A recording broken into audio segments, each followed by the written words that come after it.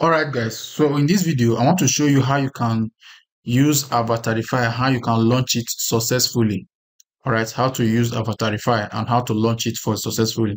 So what you do, the first thing is come to your system, just click on this search bar. If you click on it, type Anaconda. Can you see the Anaconda? Click on open. Once you click on open, this thing will come up like this.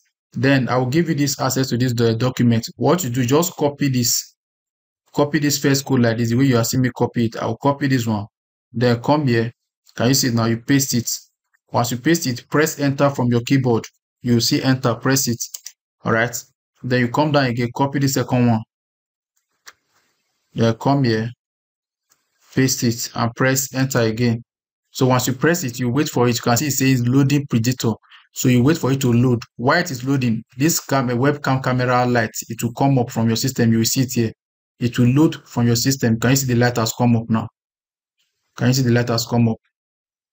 So wait for it to come up and load. Right? Can you see that it has come up now? Right? So once it come up like this, the next thing is to make sure your face fits in this red line that you're seeing. Just make sure, arrange your face to make sure it's fit the line. Then you can see W. W from your keyboard means zoom in. All right, W means, can you see I'm zooming in? All right, just zoom in. Can you see it now? YX means zoom out. So I'll just press W and zoom in. Once you are done zooming in, then you press S. You can see it says then press S. S na keyboard. From your keyboard, you just press. Once you press it like this, it will load the image. Can you see the image? This is the image that it will load.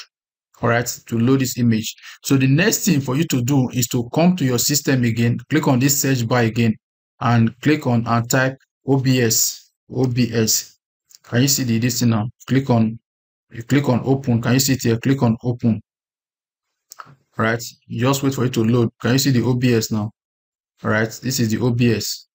Okay, so if peradventure it didn't come like this, so what you need to do, maybe it might appear small, or you just click on it and come to edit and click on transform and select fit to camera, fit to screen.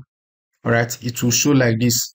So the moment it show like this, before you start making any call with any app, whether Zoom or Skype or anything, then you come to this place and click on start virtual camera. Can you see it here?